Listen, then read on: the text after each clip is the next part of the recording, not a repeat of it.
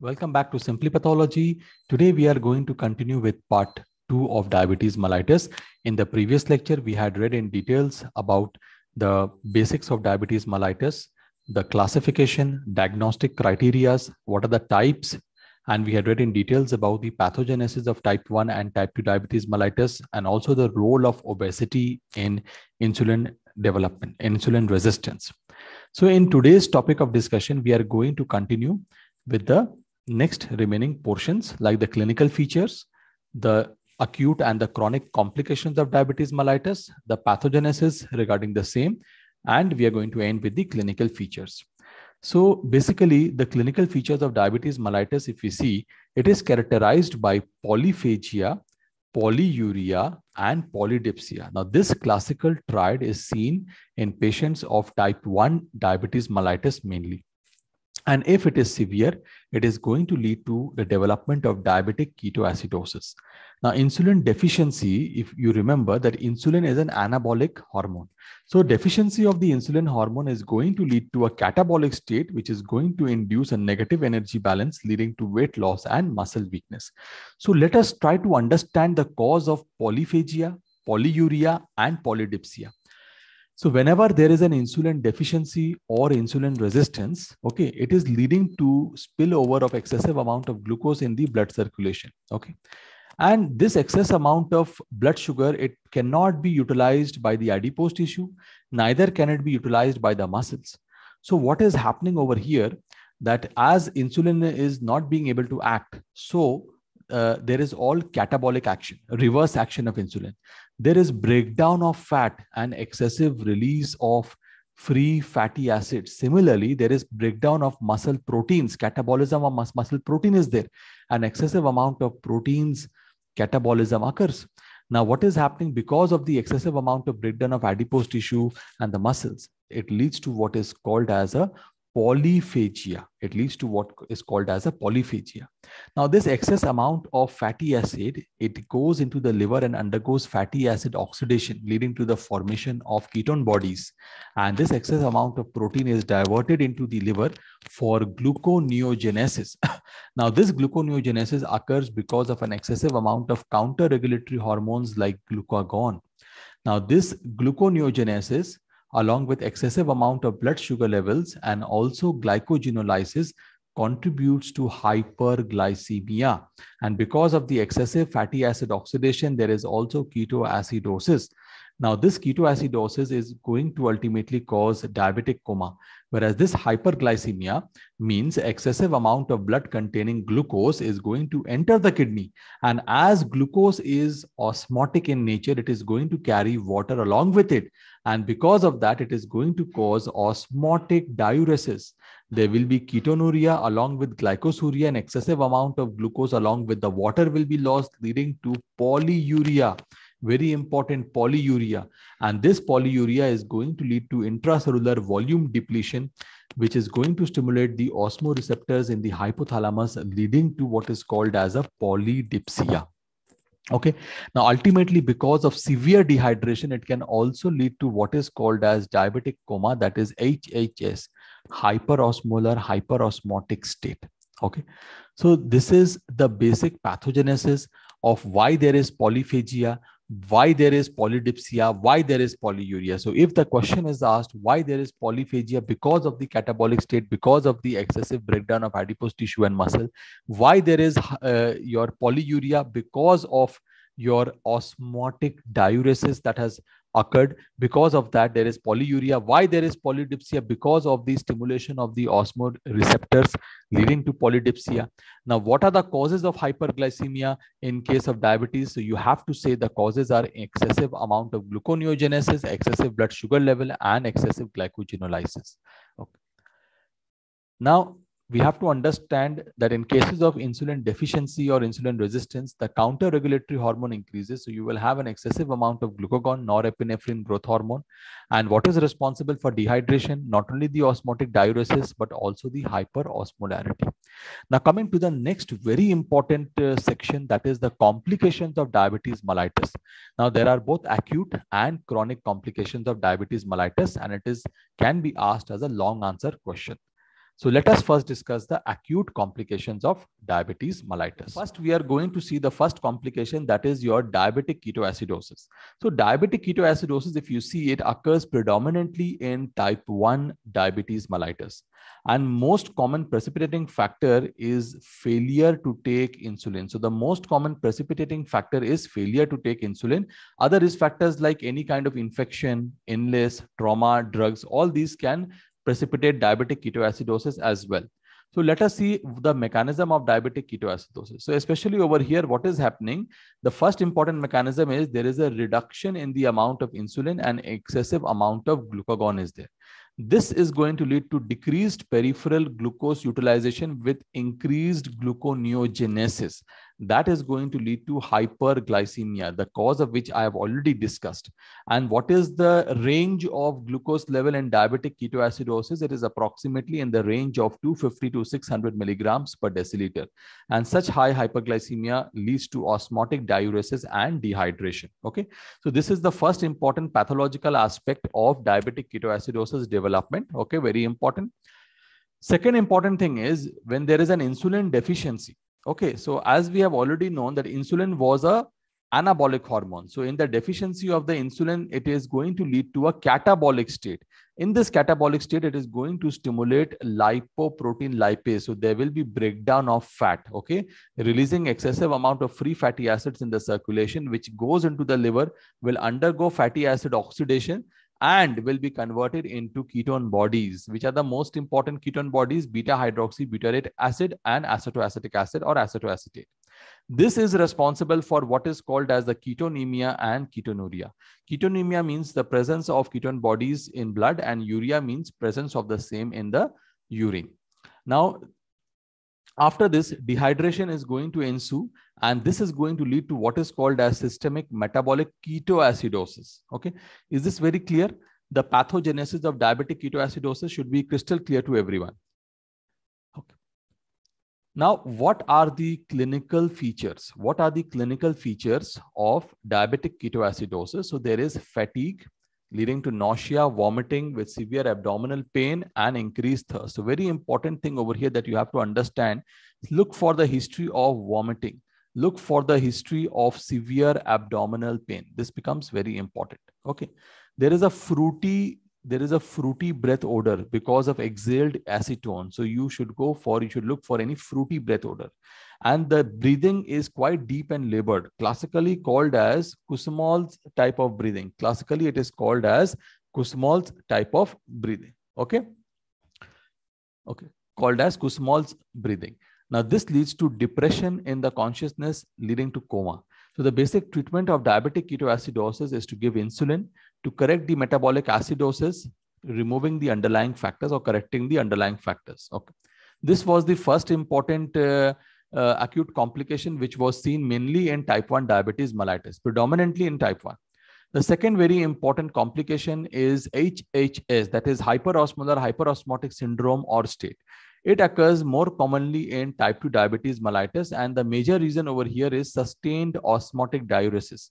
So what happens that when there is a sustained osmotic diuresis, so for example, the patient is in an uncontrollable stage. So uncontrolled diabetes mellitus is there. So this is going to lead to severe dehydration, especially seen in old diabetic individuals with stroke or infection who are not able to maintain adequate water intake by themselves. Okay, so they are going to develop HHS, which is characterized by hypotension and coma. Now, in these individuals, no signs, symptoms of ketoacidosis are there, like nausea, vomiting, abdominal pain, Kussmaul's breathing, they are not there.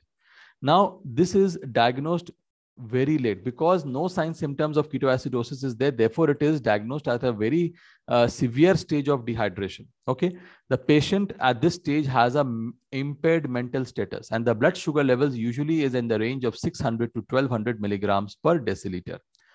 Now, ketone production and lipolysis, remember, is inhibited by insulin. Remember, okay. Therefore, ketone bodies are absent over here. Remember, so ketone production and lipolysis is inhibited by insulin because in type 2, you can ask me this question that why sir, in type 2 diabetes mellitus, we are not getting ketone bodies. So the answer is very clear. See, ketone in type 2 diabetes mellitus, the amount of insulin is very high in the circulation because of insulin resistance. And this excessive amount of insulin inhibits fat breakdown and inhibits ketone body production in type 2 patients. Therefore, the ketone bodies are not present in type 2 diabetes mellitus. Should be very clear. Okay. The overall mortality rate is approximately around 20%, and this is much, much more than the mortality caused by diabetic ketoacidosis. Okay. Is this very clear to everyone? Yes. Okay. Sir, if there is insulin resistance, so how does the cells that utilize glucose recognize that insulin is present and there is no ketone production? No, I am talking about insulin in the circulation. I am not talking about insulin which is present, see, insulin is present in the circulation. What is happening that whatever receptors are present at the level of the cells, they are not responding to insulin. That is the problem, or they are responding at a very lower rate. So insulin's function that is there, as that is why I told you the clinical sign symptom that I have spoken about, this is classically present mainly in type 1 diabetes mellitus. Okay, why? Because over here insulin is not present in the body only, but in type 2 diabetes mellitus that is not the case. Now, do you understand this point now? Is it clear? Yes, sir. But how it connects with low ketone bodies? And because I told you, see, remember that just try to understand over here, the basic problem that was happening mainly, as I was telling you, that insulin is basically an anabolic hormone. And in type 2 diabetes mellitus, it is not that the insulin levels are low in the body.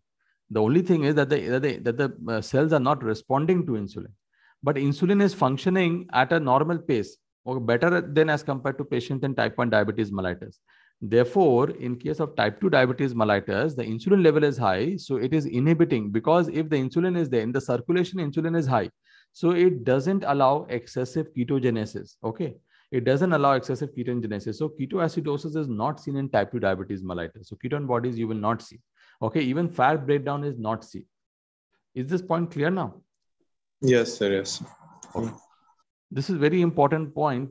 MCQs are asked from this point. Okay. Now, hypoglycemia. Now, most of the MCQs, they are asked from here, and most of the people, they go wrong about it.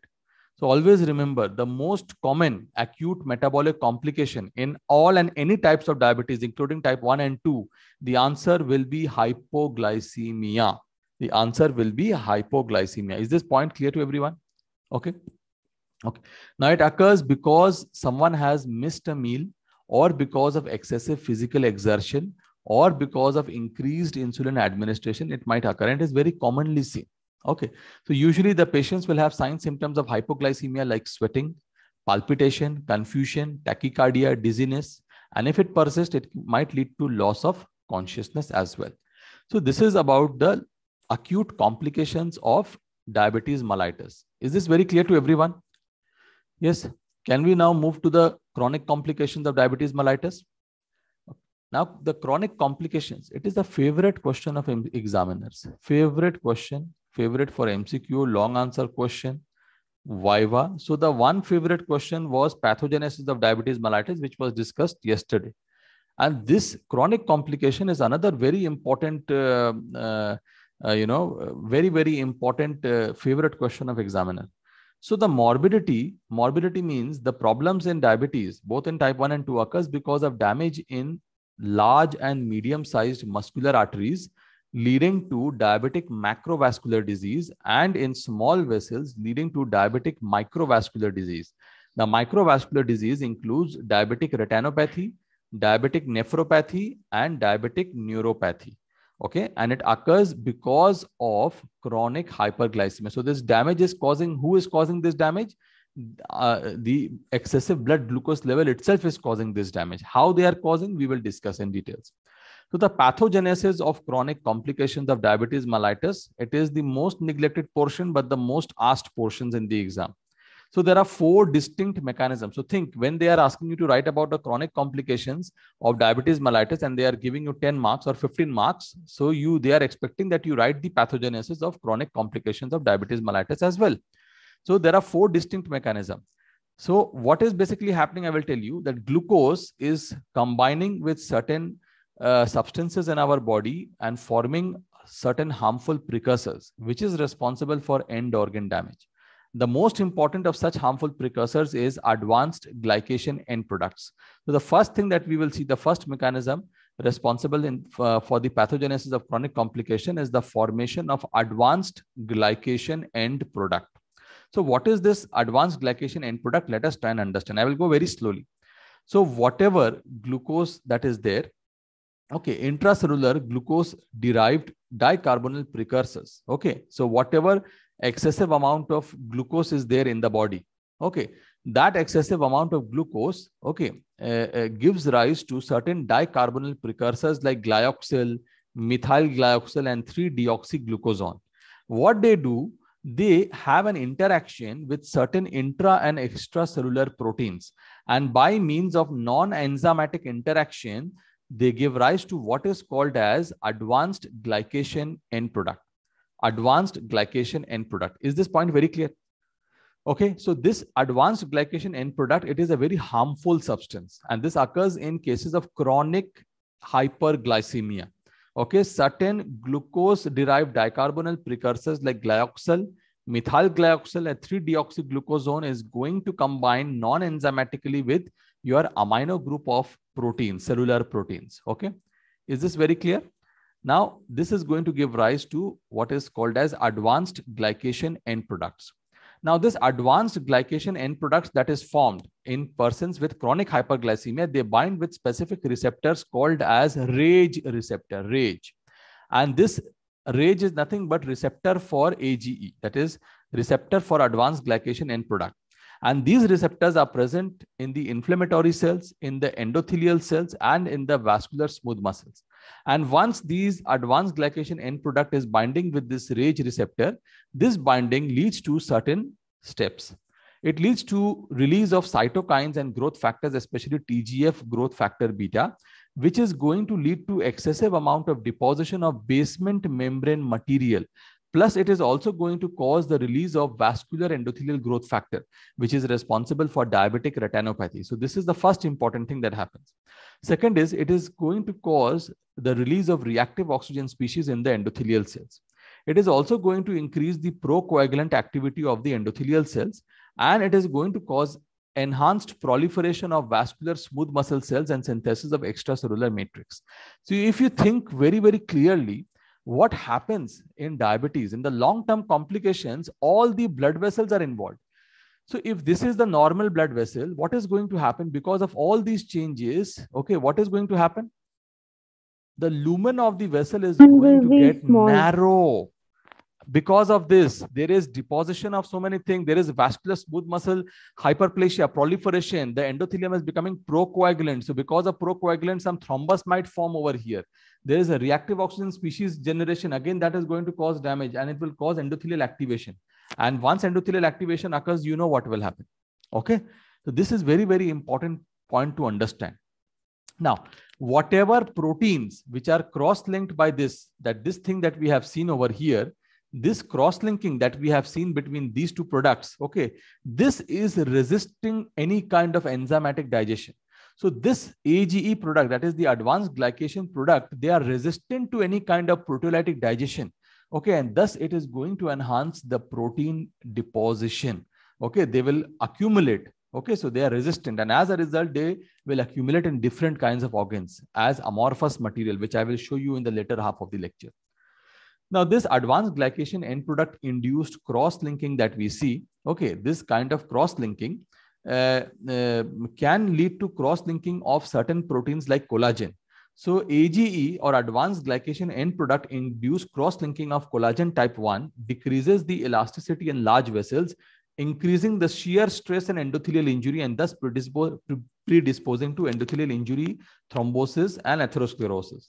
Also, they induce cross-linking of collagen type 4, which is present in the basement membrane, leading to decreased endothelial cell adhesion and increased extravasation of fluid. And this extravasation of fluid will contain excessive plasma protein, which will accumulate inside the vessel wall, leading to the thickening and hyalinization of the vessel wall, leading to decreased lumen of the vessel wall.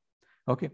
Now, the age-modified matrix, okay, the extracellular matrix which has been modified by age, it traps non-glycated plasma or interstitial proteins. So it is not only limited, okay, to few of the proteins that we see, structural proteins, but it is also going to involve certain plasma and interstitial proteins. For example, they will trap LDL in the large vessels, accelerating the process of atherosclerosis. They will lead to deposition of cholesterol in the intima. Okay, the albumin is going to bind to the glycated basement membrane, leading to the thickening. So the albumin binds, especially in the renal glomerulus. So what happens that the age modified matrix, okay, it is now combining with different kinds of proteins, okay, non-glycated products. Like they will combine with LDL, they will start trapping LDL, they will start trapping cholesterol, they will start trapping albumin also, leading to further thickening of the corresponding blood vessel. Is this point very clear? This is the first important pathogenesis of chronic complication, and the most important, that is the formation of advanced glycation end product. The second important pathogenesis point over here is activation of protein kinase C. So calcium mediated activation of protein kinase C, as well as diacylglycerol, which is a secondary messenger. Okay, so what is going to happen? There is a classical intracellular hyperglycemia. It leads to de novo synthesis of diacylglycerol, and that leads to stimulation of protein kinase C, which increases certain growth factors like VEGF increase, that is responsible for diabetic retinopathy, TGF beta increase, or increase in the amount of plasminogen activator inhibitor 1. Thus, they will inhibit fibrinolysis, and therefore procoagulant state is induced. All these factors leads to diabetic microangiopathy. So the mechanism that we discussed, age as well as activation of protein kinase C, both of them are classically responsible for diabetic microangiopathy. Is this point clear to everyone? Okay. Now, third is the oxidative stress and disturbance in the polyol pathways. Now, this question is a very important question when you are going to read ophthalmology. So basically, normally the nerves, lens, kidneys, and the blood vessels, normally they do not depend on insulin. So when there is a persistent hyperglycemia in such kind of tissues, there's an increased glucose uptake in these tissues. And glucose in these tissues under the effect of aldose reductase converts into sorbitol, which is a polyol. And this sorbitol is going to convert to fructose by using NADPH. Now remember, NADPH is now being used in individuals with excessive amount of glucose, because excessive glucose is converting into sorbitol. Yes. So what is happening over here? Now NADPH, remember, it is a cofactor for production of reduced glutathione. Okay, that is an antioxidant. So decreased amount of NADPH will lead to an increased susceptibility to reactive oxygen species. And always remember, because of reduced amount of NADPH, because excessive amount of NADPH will be used, so ultimately what is going to happen? Sorbitol accumulation will occur in the lens, which is responsible for cataract formation in diabetic individuals. So this is a very important MCQ. So the cataract formation in diabetic individuals occurs because of sorbitol accumulation inside the lens. Is this point clear to everyone? Okay. Now, next important thing over here is, the next important mechanism is hexosamine pathways and generation of fructose 6-phosphate. So excessive amount of blood glucose induces flux of glycolytic intermediates through hexosamine pathways, and this can lead to cell damage and oxidative stress. So these are the 4 important mechanisms of chronic complications of diabetes mellitus that we have seen, most important being the formation of advanced glycation end product. Okay.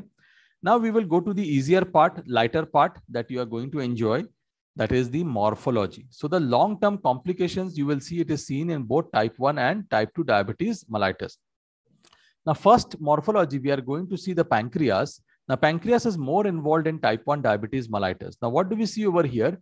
There is classically a reduction in the number and the size of the pancreatic islets. Okay. And this is much more common in diabetes mellitus type 1.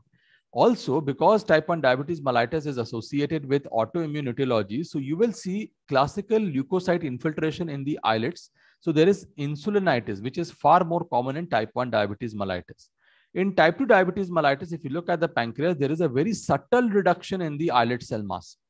And amyloid deposition within the islets in diabetes mellitus type 2 occurs in and around the capillaries and between the cells. And if you see an infant who is born to a diabetic mother, okay, because of excessive amount of insulin, which is because of excessive amount of glucose crossing the placenta, the infant will have increased in number and size of the aisles, okay, in the infants of diabetic mother. Very important point. If you look at this basic diagram, if you see the pancreatic aisles, if you see, you will see first very important thing, there is a lot of infiltration by which cells? What are these cells that have infiltrated? Neutrophils. Okay. Yes, not the neutrophils. These are the lymphocytes which have gone. Okay. And also if you see over here in the background, there is lot of, if you see in the background over here and here, not that much common, but in the background, if you see, there is deposition of amyloid, which is classically seen in Congo red staining. So amyloid deposition is classical for type 2 diabetes mellitus, whereas lymphocyte infiltration is more commonly seen in type 1 diabetes mellitus. So we have seen the basic features of, okay, what we will see in the pancreas. Now, coming to the diabetic macrovascular disease, in the bigger vessels, what happens? It induces endothelial dysfunction. So there is an accelerated atherosclerosis taking place in the aorta and the large and medium-sized arteries. Usually atherosclerosis is an age-related process, but in diabetic individuals, it is going to induce an early onset. Now, it is also going to cause myocardial infarction occurs because of atherosclerosis of the coronary arteries. And remember, this is the most common cause of death in diabetic patients, MI. Now, it is also going to cause gangrene in the lower extremities. It is 100 times more common in diabetics. Okay. Gangrene is 100 times more common in diabetics. Now, hyaline arteriosclerosis. Now, hyaline arteriosclerosis is basically, it is a morphological term which is used, which it is a descriptive term that we see under the microscope, which I am going to show you. So, hyaline arteriosclerosis, which is a vascular lesion associated with hypertension as well, it is more prevalent and more severe in diabetics as compared to non-diabetic. It is not specific for diabetes mellitus. It is mainly seen in hypertension. Basically, it is nothing but it is the amorphous hyaline thickening of the wall of the arterioles, narrowing of the lumen occurs over here. And basically both the duration of hyperglycemia as well as the amount of blood sugar levels both determines this hyaline arteriosclerotic change. Okay. Now, this is one important diagram that is seen in diabetes mellitus. Now, this is not a very specific sign for diabetes. It is actually hyaline arteriosclerosis seen in hypertension, but the process is accelerated in case of diabetes. So, a severe hyaline arteriosclerosis can be seen. What do I mean by this hyaline arteriosclerosis? So, what do I see over here? Okay, this, look over here. This is the lumen of the vessel, and can you see this deposition of hyaline material and see the thickening? So, there are markedly thickened end efferent arterioles. So you see the normal size of the arterioles, they are so much less as we see appreciate over here. But look at this arteriole, how much big it has become. So this is called as hyaline arteriosclerosis. Okay, hyalinization, and this has an amorphous nature, classically amorphous homogeneous appearance is there. So this is the severe renal hyaline arteriosclerosis. Okay. Now we will start with the diabetic microangiopathy. Now, in diabetic microangiopathy, there's a diffuse thickening of the basement membrane of the capillaries in the retina, skin, skeletal muscle, in the renal medulla, in the glomerulus, and in the peripheral nerves. Now, the diabetic capillaries, they become more leaky to the plasma proteins than normal, which will leak out and then deposit in the vessels only. The first very important exam asked question, diabetic nephropathy. Remember, after myocardial infarction, renal failure is the second most common cause of death in diabetes mellitus after MI. So what are the classical features of diabetic nephropathy that we observe? Let us see. The first important thing is a widespread thickening of the glomerular basement membrane because excessive amount of glomerular basement membrane material is being deposited. Yes. Simultaneously, not only this, the basement membrane of the tubular or the tubules in the interstitium of the renal of the kidney, you have the kidney tubules. So simultaneously, the thickness of the basement membrane tubules also increases. Secondly, there is a diffuse mesangial sclerosis that is seen. So diffuse increase in the mesangial matrix, which is PAS positive, but there is no increase in the cell proliferation. So again, there's an excessive amount of mesangial matrix deposition that is there. Now, the characteristic change that we see over here, very, very important exam MCQ also. There is a nodular glomerulosclerosis, also called as intercapillary glomerulosclerosis, or the classical lesion that we say, Kimmel-Still-Wilson lesion or KW lesion that we see. I will show you the diagram. So the mesangial matrix, okay, the mesangial matrix takes the form of nodule. So whatever hyalinization that we were seeing over here, this diffuse mesangial sclerosis now becomes nodular. Then we call it as Kimmel-Still-Wilson lesion. These are past positive nodules. Now they occur at sites where the mesangial nodules are very close to the capillaries. So usually what happens, the normal mesangium is providing support to the capillaries, but over here there is a mesangiolysis, and as a result the border between the mesangium and the capillary, that margin is compromised, leading to capillary microaneurysms because of excessive blood pressure as well. So as the nodules are going to enlarge, they can compress the capillaries, and eventually the entire glomerulus will become obliterated. Very, very important. There are other two associated lesions. Remember, the hyaline membrane adherent to the capillary loop. So the hyalinization of the membrane or the hyaline membrane, when they are attached to the capillary loop, we call that as fibrin cap. And the same hyaline membrane, when is attached to the Bowman's capsule, we are calling it as capsular drop. So remember, what is capsular drop, what is fibrin cap, what is KW lesion. These are the classical lesions of diabetes mellitus. Now remember, both the afferent and the efferent arterioles are going to show hyalinosis. Okay. Ultimately, because of all these changes, the kidney will become ischemic, atrophic, and there will be fibrosis. In the long term, the kidney will become small, like a small contracted kidney. Okay, not only this, these were the two important, as we have discussed about the widespread thickening of the GBM, diffuse mesangial sclerosis, nodular glomerulosclerosis, and KW disease we have seen. After this, not only that, the large renal vessels will undergo renal atherosclerosis and arteriosclerosis as seen in other large vessels as well. And ultimately, because the immunity is also less, the patients have pyelonephritis. So acute and chronic inflammation of the kidneys. First, it occurs in the interstitium, then it spreads into the tubules. Okay. And one special form that is seen like of pyelonephritis seen in diabetic patients, very important MCQ, is necrotizing papillitis. That special form of lesion which is seen in diabetic patients. Okay. This is the class. This is the first important thing. As we can see, this is the kidney cortex. This is not the glomerulus. This is the interglomerular area. Okay, this is the interglomerular area, as we can see over here, and these are the tubules, as we can see. So as you can see over here, the past stain, we can see the classical thickening. Yes, can everyone appreciate the classical thickening? It shows thickening of the tubular basement membrane. Okay, so there's some deposition of basement membrane material. See over here also. The second most important diagram, as we can appreciate over here, that what are these lesions? What are these lesions? These nodular lesions. Yes. What are these nodular lesions that we can appreciate over here? Yes. What are these lesions?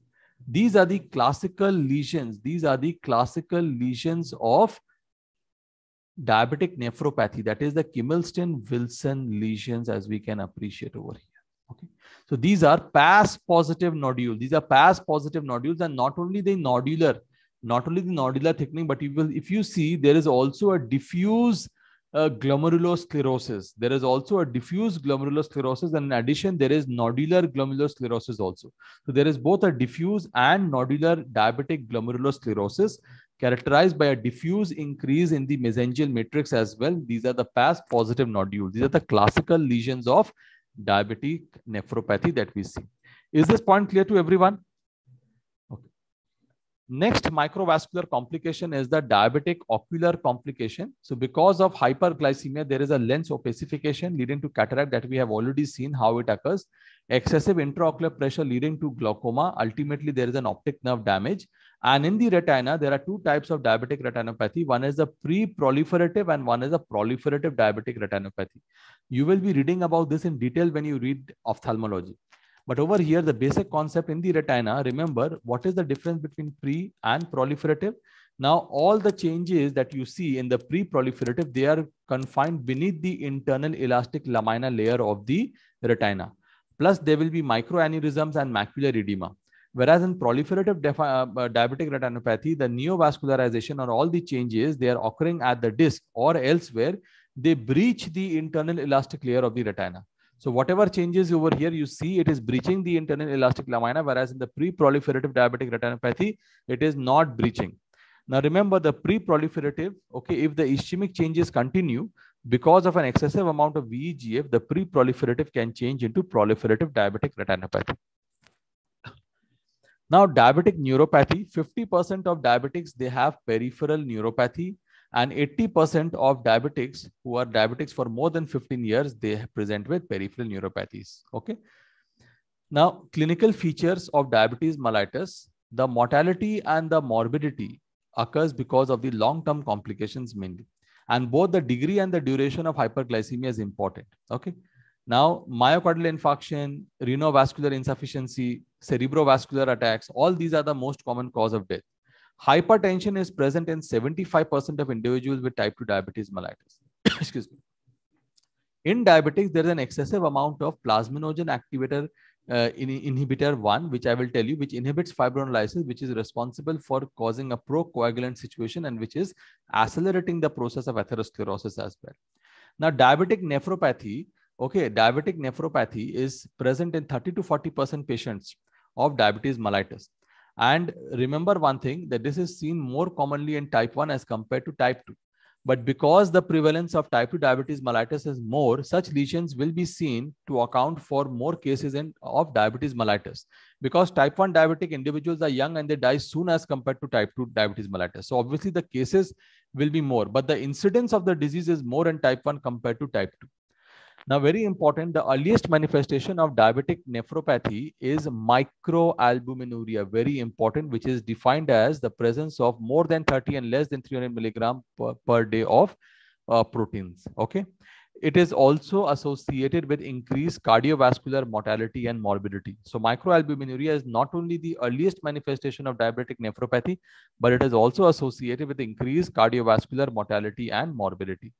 Now remember, overt nephropathy to end-stage renal disease. Now, before I go over there, just first we should understand this. If you do not give any treatment to the patient of diabetic individuals, then 80% of type 1 diabetes and 20 to 40% of type 2 diabetes mellitus in a span of 10 to 15 years will develop overt nephropathy with macroalbuminuria, wherein the amount of protein in urine exceeds more than 300 milligrams per day. Okay, and this is associated with the development of hypertension. Okay, now once the overt nephropathy is developed, okay, then 75% of type 1 diabetes and 20% of type 2 diabetes with overt nephropathy over a period of 20 years will go towards the end stage renal disease, wherein there will be the requirement of dialysis and renal transplant. Is this very clear? How diabetic nephropathy progresses first to overt and then to end stage renal disease. Now, visual impairment, blindness, cataract, glaucoma will be seen. Around 60 to 80% of the patients, okay, they will develop diabetic retinopathy in 15 to 20 years of time. The treatment is to give anti-angiogenic agent, anti-VEGF agent. Now, diabetic neuropathy will involve both the ANS as well as the PNS, and both the motor and the sensory involvement is there, leading to a classical glove and stocking deformity. The type of neuropathy is very commonly, very important, distal symmetric polyneuropathy of lower extremity, which is affecting both motor and sensory function. Autonomic nervous system is involved. How? The bowel bladder dysfunction will be there. There will be erectile dysfunction as well. Diabetic mononeuropathy, one group of nerve involved, leading to wrist drop or foot drop.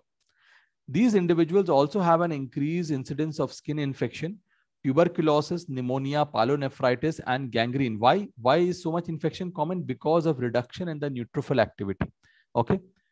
So with this, we have completed the entire diabetes mellitus. Okay. The most common form of mellitus, that is the type 1 and type 2 diabetes mellitus, we have covered.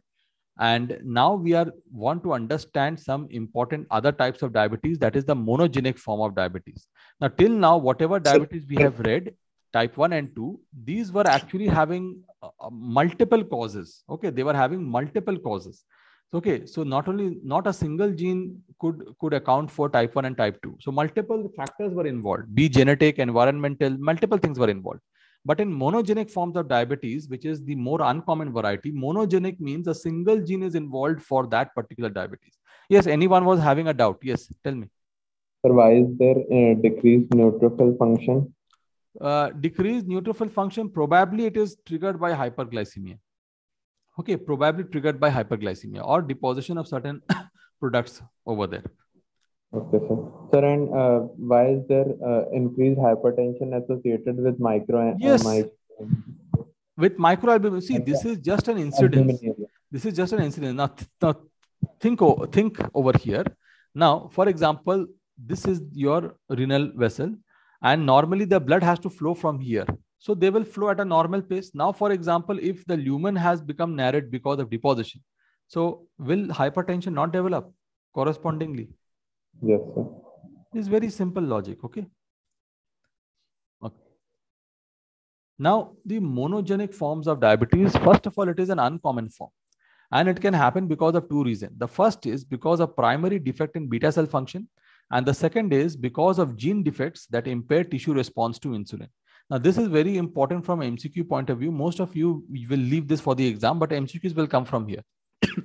Now, the primary defect in the beta cell function, it occurs in very less amount of patients, in 1 to 2% patient. So there's a defect in the beta cell function, but the beta cell number is all right. There is no loss in the beta cell number. And the largest group under this category is MODY, maturity onset diabetes of young. Now, it resembles type 2 diabetes mellitus in signs symptoms, and it occurs in young patients. And basically, there's a germline loss of function mutation in one of the 6 genes, most commonly in the glucokinase gene mutation is there. Now, other mutations are there. For example, there are mutations in the gene encoding subunits of ATP sensitive potassium channels, or sometimes there might be mutations in the mitochondrial DNA. Now, such individuals with mutation in the mitochondrial DNA has maturity induced, okay? There is a maternity induced diabetes and deafness. Both of these things are there. Now, this maternity induced diabetes and deafness is having impaired ATP synthesis in the beta cells, and it is associated with decreased insulin release. And such individuals have bilateral sensory neural deafness. Very, very important MCQ. This, and what do they have? They have an impaired ATP synthesis. Now there is some other mutations might be involved because of defects in the insulin gene itself. Now about MODY, the question that is asked, the most common type of MODY is MODY type 3. Out of all the types that I taught yesterday, the most common is type 3, which involves mutation in the HNF1 alpha gene. Okay. So this was the first group of monogenic diabetes, that is the primary defect in the beta cell function, which was associated with MODY as the largest group. Now there are certain gene defects that impair tissue response to insulin. Okay. Now over here, there is a mutation in the insulin receptor gene.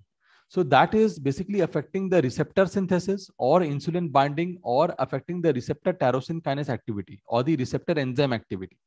Whatever be the cause, ultimately there is characterized by severe insulin resistance leading to hyperinsulinemia, and there will be diabetes.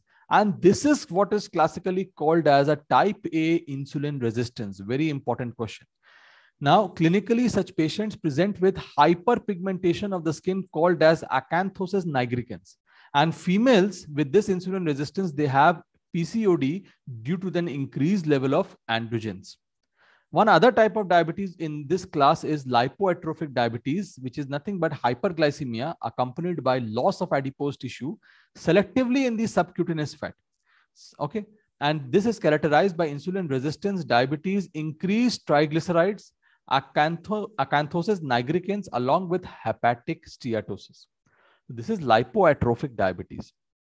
Is this clear to everyone, the monogenic forms of diabetes mellitus? Sometimes it might be asked as a short note.